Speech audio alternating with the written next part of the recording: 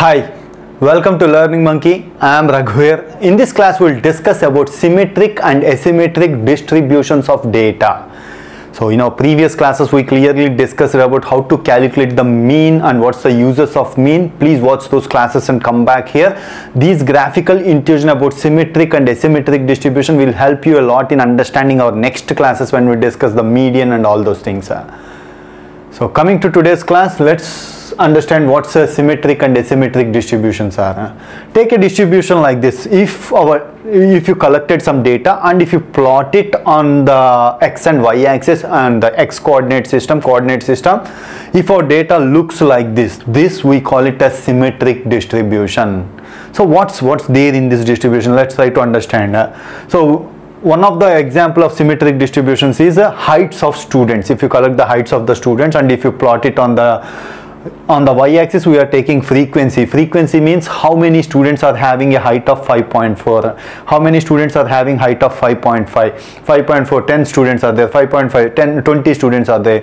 Like that, on the y-axis we are taking frequency, on the x-axis we are taking the heights of the students. So this is how we plotted the data.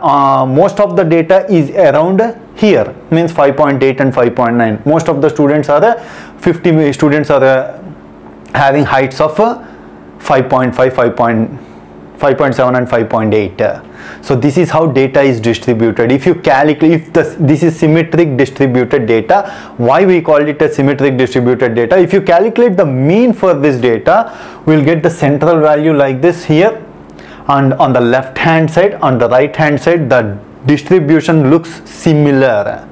It's almost all same. That's why this we call it as a symmetric distribution. Both the left part and the right part are almost in the similar shape. So that's why we call it as a symmetric distribution. Coming to the next example, if our data is in symmetric distribution, the best way to calculate the central tendency is a mean value. We can use the mean value to get the central tendency. So if our data is asymmetrically distributed, there are two types. We call it as asymmetric distributions as skewed distributions. There are of two types, right-skewed and left-skewed. Let's try to understand with an example. If you try to plot the distributions of yearly income of the population, if you take the entire population of India and if you calculate the yearly income 0 to 5,000, how many of them are getting the salary of 0 to 5,000 annually? How many are getting the salary of 5 to 10,000 annually? Frequency shows that how many of them are getting that salary. That is what. So most of the population will be having 10 to 35,000. Will have the most of the population will get the salary of 35,000. As the income increases, very less people will get that increased income.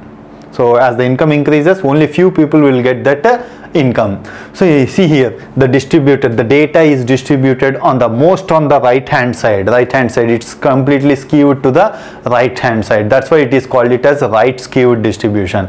For this type of distributions, if you use the mean value to calculate the central tendency, it is not a good way to apply mean value to calculate the central tendency. Why? Because as the values are increasing, most of the mean value is pulled towards the maximum value, because this is what we discussed in our previous classes. If the mean value always is pulled towards the maximum value. So that's why in this type of situations we are not supposed to, if you apply the mean value, you will get somewhere around here, but most of them are at this point. Central tendency means you have to divide, so most of them are going on the left hand side, only few people are coming to the right hand side. That's why mean value is not applicable here. In this type of situations, median is the best practice to calculate the central tendency. How to calculate the median value we will discuss in our next classes. Similarly, we are having a left skewed also.